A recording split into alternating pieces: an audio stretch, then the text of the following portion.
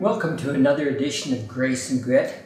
I'm Pastor Bruce Hayward. Dorothy, my wife, and I serve as field directors in Asia, Southeast Asia, and live in Khon Kaen, Thailand. We're glad to be with you today. I'd like to read a text that came to my mind as I was pondering what I could share for a devotional today. It's a text found in Malachi chapter 3, the last book of the Old Testament. And it says, "But who can endure the day of his coming? And who can stand when he appears? For he is like a refiner's fire and like launderer's soap. He will sit as a refiner and a purifier of silver.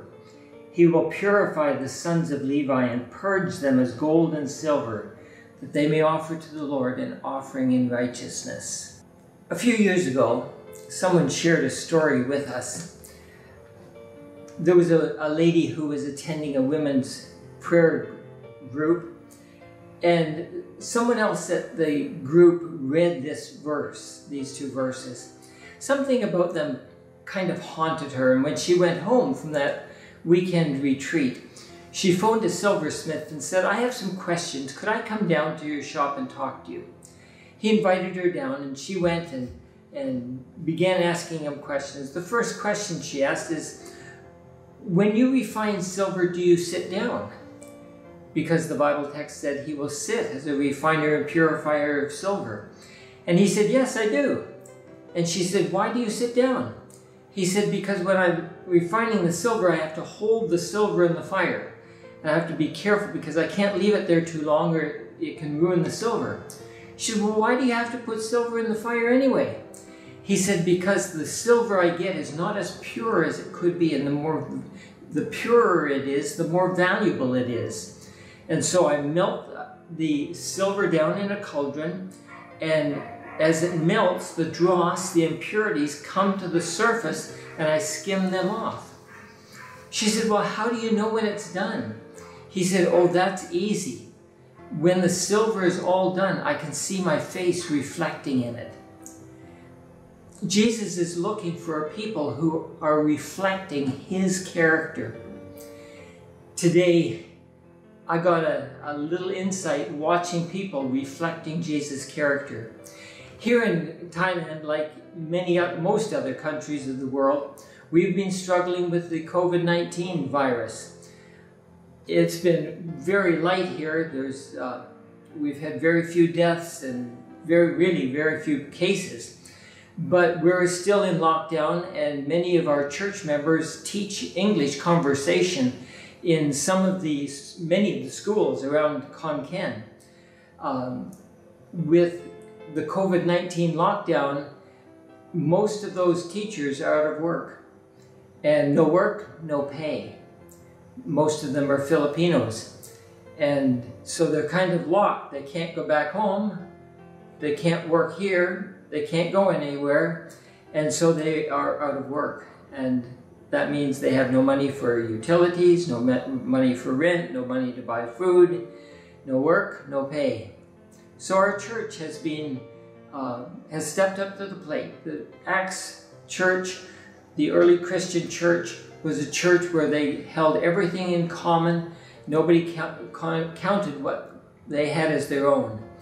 And so we have been feeding and paying the utilities for many of our church members in an attempt to sustain them until they can come back to work. Every 2 weeks, we go to the wholesale markets, and we have one of the disadvantages has become an advantage for us. It's a disadvantage for Thailand, but an advantage for us because they can't export their food. The prices of food has dropped really drastically. So we go to the wholesale fruit market, the wholesale vegetable market, and buy large quantities of food that we can divide up and send out to each of these families that are needing food. We've been blessed. Today we calculated that we fed 14 families for 2 weeks, I should say, for about $175 US. That's a blessing. but to watch the people. We've divided them all up into teams, so they all have to work together. And today we had about 8 or 9 people here just sorting and praying together and packaging up and dividing up the foods. And to just watch them work together, there is a love, there's a great, an incredible camaraderie that has developed.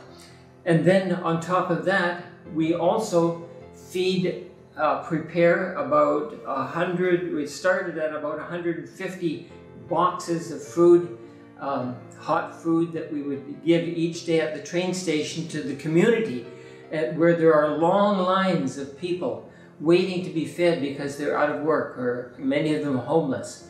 We're now up to between 235 and 250 of these boxes of food that are prepared each day to give out to the community. This is what God wants us to be. It's an amazing thing, that something that can be destroying our world, many people out of work, but God can bring good out of evil. And while it's evil for what's happening, it can be good because we can be seen as Christ's hand reaching out, demonstrating what real Christianity is like in what we do to help people. I'm so grateful that God can use even us to reach out. And no matter where you are, I don't know what your situation is, but perhaps in your community, there are people that need help, people that are being, they're out of work, they don't have the money to cover their groceries. It's not the government's job alone to take care of, especially the church. We need to reach out and help our church family if there are people in need.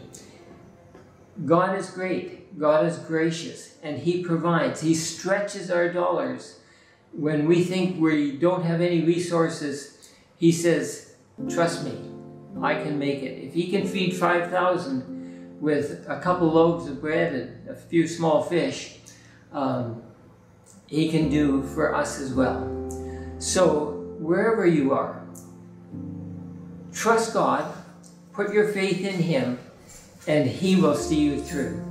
Let's pray together as we conclude. Heavenly Father, thank you for the opportunities that you give us to be your children, your hands, your feet. I pray that you would bless each person listening to this little devotional this morning. I pray that you would guide their feet, give them opportunities to be your witnesses as they serve you in their community. Thank you for the privilege of serving you here in Thailand, and as we work through this pandemic time, I pray that the influence of the church here would spread, and that the people who are living in darkness, have never heard your name, would come to know you because of the outreach of your people. May Jesus be lifted up and many come to know you as we serve you. So bless us today. Keep us in the hollow of your hand is my prayer in Jesus' name. Amen.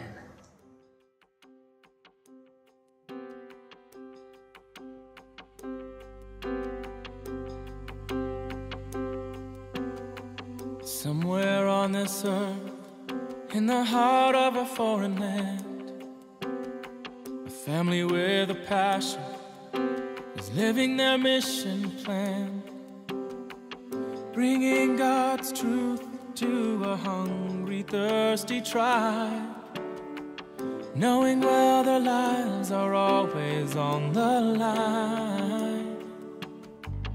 Missionaries need missionaries too.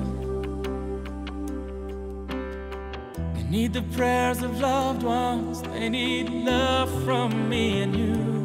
And when they just like Christ make the ultimate sacrifice,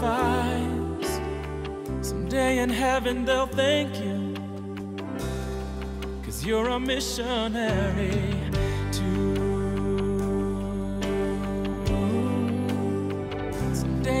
heaven they'll thank you for the things your prayers have brought them through. And your mission is accomplished. Oh, thank you. You're a missionary too. You're a missionary too. You're a missionary.